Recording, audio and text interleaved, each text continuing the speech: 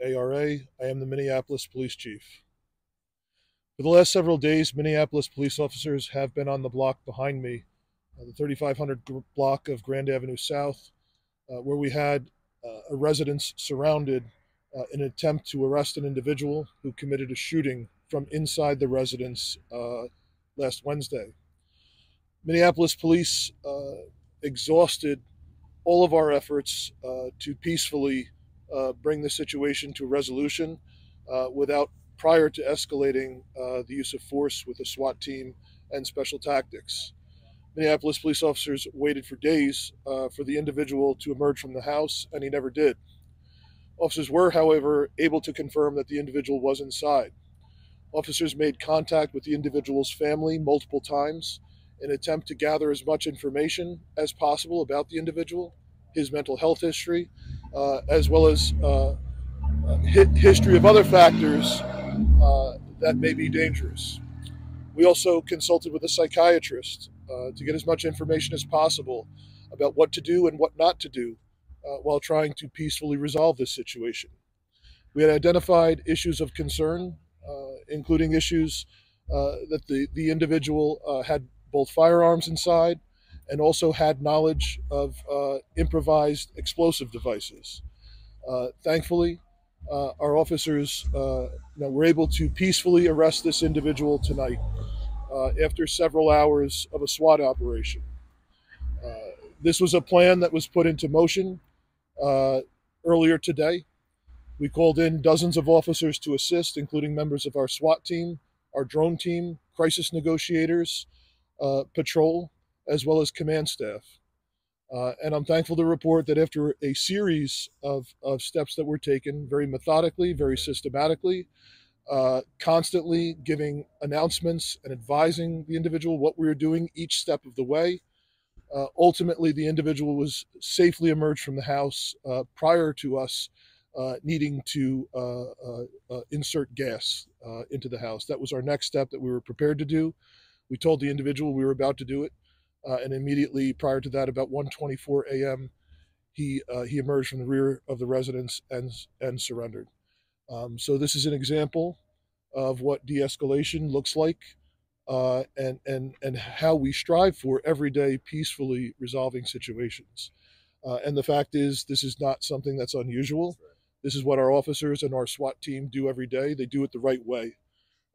They comply conducting risk assessments whenever we execute search warrants like we do. And I'm proud of the work that the officers did here tonight. And I'm thankful that we have a peaceful resolution finally with this individual in custody. That being said, the investigation remains ongoing. We have not completed a full search of the residence. We will be doing that, and that will take some time. And as of right now, we have not yet recovered the firearms that we believe are still inside the house. The individual obviously has mental health issues and clearly is a hoarder. So it will take time for officers to conduct a thorough search of the residence. And I'll pass it off to the mayor for comments. I'm deeply grateful for the work of our Minneapolis police officers. What we had tonight was an extraordinarily dangerous situation. You have an individual with mental illness, likely possessing firearms, with knowledge of explosive devices, and all this happening in a residential area. That is a cocktail that could erupt at any moment and requires both the kind of tenacity but also the willingness to do this right. Our officers did this the right way. Is this an exception to the rule? No.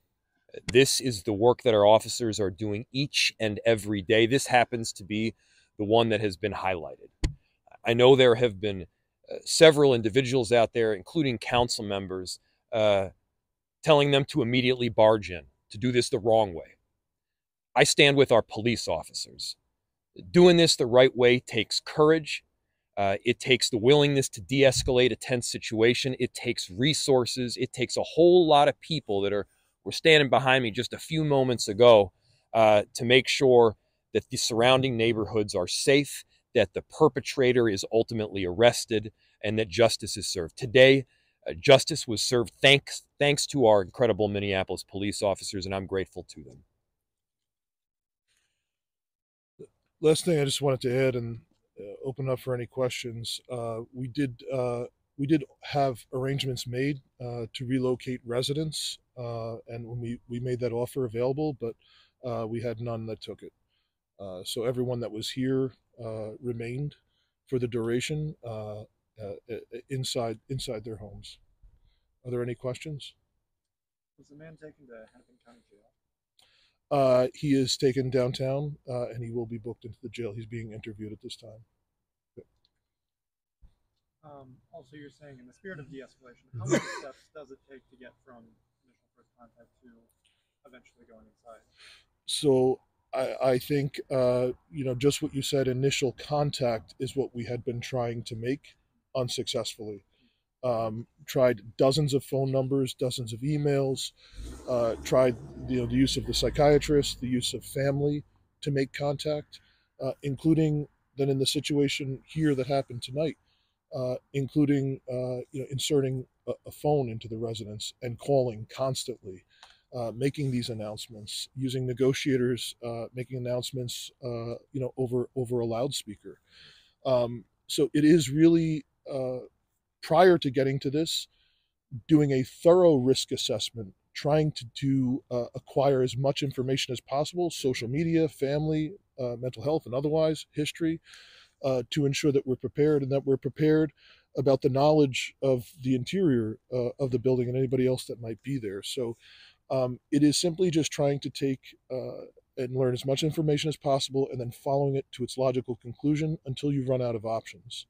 And that you realize this person is a survivalist, and is likely not coming out for some time, and then just gradually taking those steps, and letting them know along the way this is exactly what we're doing, and I'm proud of the extensive planning that went into this, and I'm just thankful for the result because ultimately you can do all of these things and make all of these steps, but an individual still does not comply or just chooses not to go peacefully.